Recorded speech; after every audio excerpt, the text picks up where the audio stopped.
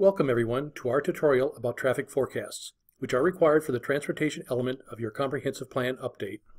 You will need to prepare traffic forecasts for the year 2040 for roadways in your community that are identified as either principal arterial or an A minor arterial. Information about which roadways in your community have this classification can be found on your community page in the Local Planning Handbook. Please begin with 3 questions. First, is your community experiencing or likely to experience rapid or significant development or redevelopment?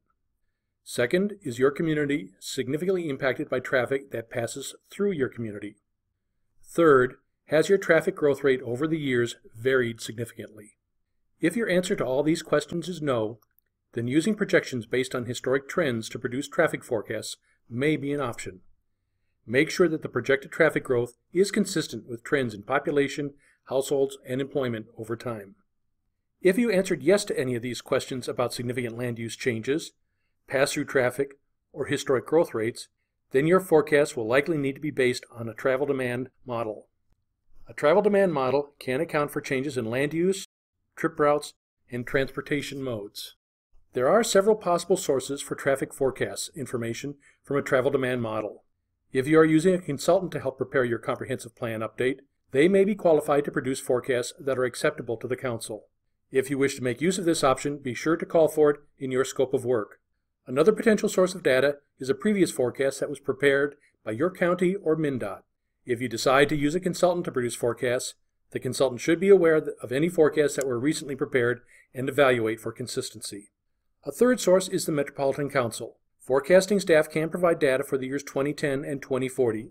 The model is based on your existing plan, but modified to be consistent with your community's forecasted growth for the year 2040. You will have to review the model data thoroughly and make adjustments as needed to reflect new assumptions about the location of growth. If you decide to follow this path, Council staff can provide further technical assistance. Regardless of the method you decide to use to prepare your forecasts, please involve Council forecasting staff early in the process. Producing traffic forecasts may seem like a daunting task, but it may be relatively simple given your local situation.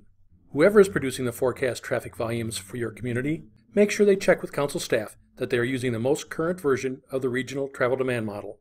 If their methodology varies from our model, they will need to document and discuss this with Council forecasting staff.